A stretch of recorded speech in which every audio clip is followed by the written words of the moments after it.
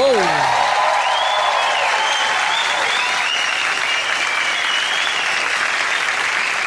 Eu vou começar hoje com uma princesa de verdade, a princesa Michael de Kent. Please, Your Highness.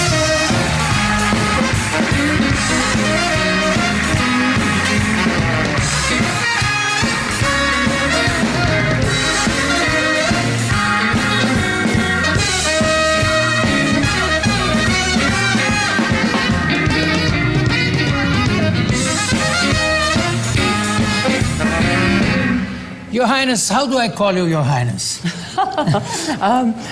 In England, you would say ma'am. Ma'am, yes, I like If you that. were a great friend of mine, you'd say ma'am darling.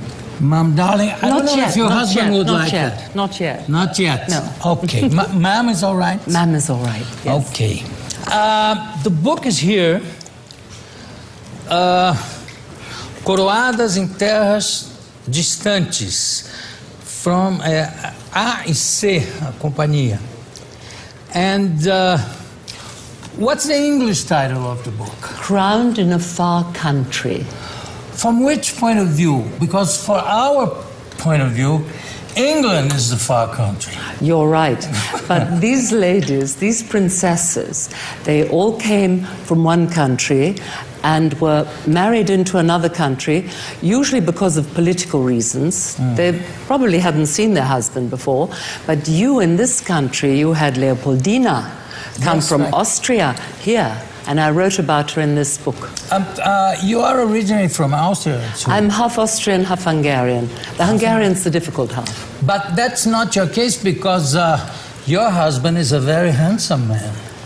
What are you trying to say? No, I'm saying I'm saying that was not a typical, how do you say, interstate marriage. No, mine was not political. Not political? No, not political at all. Not at all? No, not an arranged. You know that I used to watch you a lot and your husband during Wimbledon, and you were stunning, really. You were a very, very beautiful princess. You mean, what do you mean by were? What's this You were? are. No, I mean, you Very were. careful. Of course you are. You know, if Be I very had, careful with you. if I had to cast someone in a movie to play the role of a princess, you would be my first choice always. Sweet. Really? Isn't he wonderful? No, I know. You are. You are.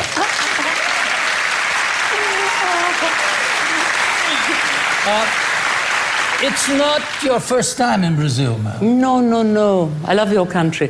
I've been coming here very often. Since 1981, when I came to research the life of Leopoldina, coming from Austria here, to marry the young prince.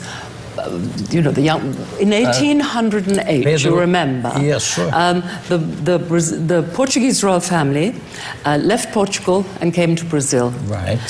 And to their great pleasure, they found a wonderful, exciting country. And then the king, Dom João, decided that his son, Dom Pedro, had to marry, and he chose an Austrian archduchess, an Austrian princess called Leopoldina. But the clever Portuguese had closed this wonderful country for 300 years. Nobody could come in. That's right. Except Portuguese and Chinese and, of course, the labor force from Africa. And with this marriage, it opened up your country to the world.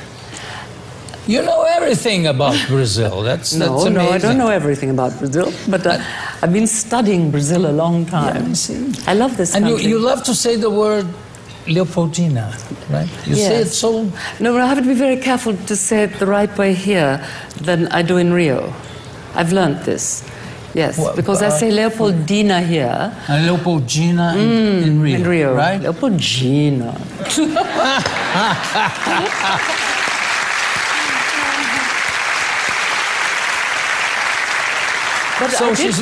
What I did do is that I know that she came by ship and that she was overwhelmed when she saw the Sugarloaf Mountain. No? So I came by ship too. the first time on a friend's boat, because I wanted to have the feeling that she had when she sailed into Rio. I ignored all the buildings, and I had this wonderful feeling at sunset of arriving in this country. Can you imagine what it must have been like after a long, long sea journey from Italy here? Very long. You know that when I go to Angra, sometimes I do the same thing, to just look at the coast, and it's really, and I think the same thing. I mean, the emotion that the Portuguese had, or even Leopoldina or Leopoldina, which is much more sexy, had, and they saw that thing for the first time. Incredible, incredible. At the same time, I think she must have been very lonely, don't you think so? Well, she was coming to marry a very handsome prince, and she was not, sadly. She wasn't. No, she wasn't. But I think that she wasn't that bad. No, really, I've seen some She was photos. very clever. Yeah. Very nice. Yeah. Very clever. A little bit fat, you know? Yeah, so what? But she rode with her husband everywhere. They went riding all over to explore this beautiful countryside, and she loved it, and she was very helpful to him. She was very helpful, she was very intelligent, very clever, and she would send back to her father animals and flowers and plants, and he was very pleased because he had a little zoo. And you know, when she was a girl, can you imagine? Now, none of your worldly Brazilian audience can imagine this, I'm sure. But when she was one of many children, and her sister was married to Napoleon, if you remember, one of many children, all the boy children on this side, they had boy animals, and all the girl children had girl animals. And so until the day she married, she didn't know what was going to happen. She'd only ever seen girl animals. Can you imagine that? Yeah. Must have been quite a shock. Yeah, no? well. Arriving in Brazil, imagine. and this beautiful young prince was a good shock, I think. Yeah, well, for her, yes, For her, sure. yes. For him, maybe not. But For him, not. he had not compensation. He had compensation. So much. No, of course. Oh, yes, he had. Yes. Unfortunately, he had. sure had. Yes. But tell me something. There is I think there is an animal in Brazil that you like very much to say the word, and you call it The capivara. Yeah, I love capivara. I love it. Do you know, when I went to the Pantanal, please note how I say that, Pantanal. Yeah, Pantanal. perfect. When I went with my husband to the Pantanal, we saw on our first day already 5 black jaguars. I think there are many people in Brazil who've never seen a jaguar or a toucan. Or a toucan flying. I own one. A car, of course, but the animal. Really extraordinary, extraordinary. And when we were there, I saw for the first time a capivara. This is a big fat guinea pig. I mean, what? Yeah, that's it. Yeah, It's a big fat guinea pig, and enormous. I was told it's really a fish. I said, "Hello, wait a minute. Capivara is a fish?" I don't think so. Yes, a capivara is a fish, I was told. And I saw it go into the water and swim. I said, all right, it swims, but I can swim and I'm not a fish, you know. And it was explained to me that in the early days, when Catholics, and I'm a Catholic, like many people in your country, they had to eat fish on Friday. But there weren't any fish in the Pantanal to eat. But because the capivara swims, it was deemed to be a fish. Considered a fish. Yeah. A large fish. A large fish, hairy fish. Yeah. Hairy beautiful. fish. It's beautiful. I've never eaten it.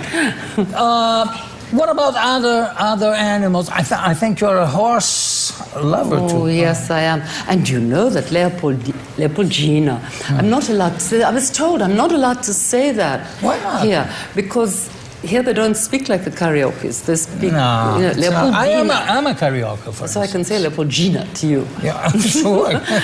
That she imported wonderful blood stock from Europe to improve the quality of the horses The here, horses. which was very important because it's the only way of getting about.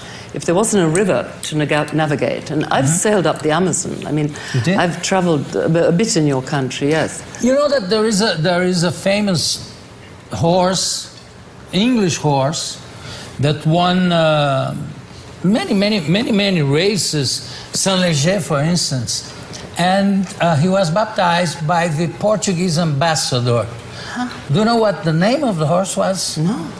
Filho da puta. You know what it I means? don't know exactly what it means. It means son of a bitch.